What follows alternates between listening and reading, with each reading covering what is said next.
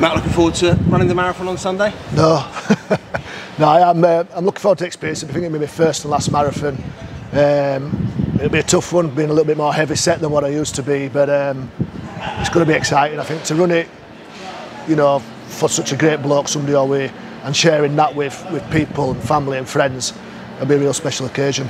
And Rob so much will be at the forefront of everyone's thoughts out on the course. Well, there's a reason I'm doing it. There's the reason many other people are doing it. You know, we share a lot of love and share a lot of great memories with Rob, and it'd be nice to run with like-minded people this weekend.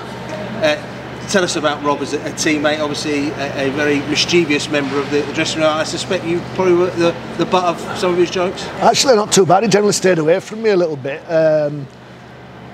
No, he was good. He was quick-witted and always full of fun, always full of energy. Something to do with the amount of Red Bulls he'd drunk. And to see somebody with such, you know, so much energy, so much enthusiasm, you know, probably the toughest player I've ever played with, to be going through what he's doing is heartbreaking to see. But to see how he's handling it, his family's handling it, is inspirational. You mentioned the word inspiration. I mean, it was inspirational on the field, wasn't it, for you? So many games where he'd come up with a bit of a magic in a game, and now he's inspiring hundreds of thousands of people to raise money to fight MND.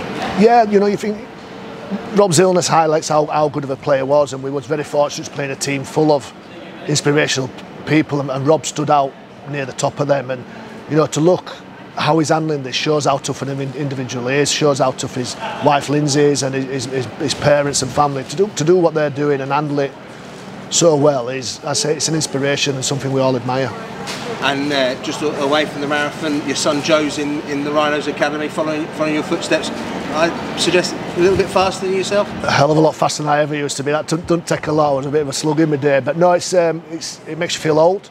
You know, watching your son play on the Headley turf along with some of my ex-teammates' kids. But you know, it's nice to see. You know, a little bit of luck and a little bit of hard work, and let's see what happens for him. And it's nice that gives you a connection back with the club as well. Yeah, it's a connection I've always had with the club. I love this club. I signed here as a junior, and it's always has and always will play a big part of my life.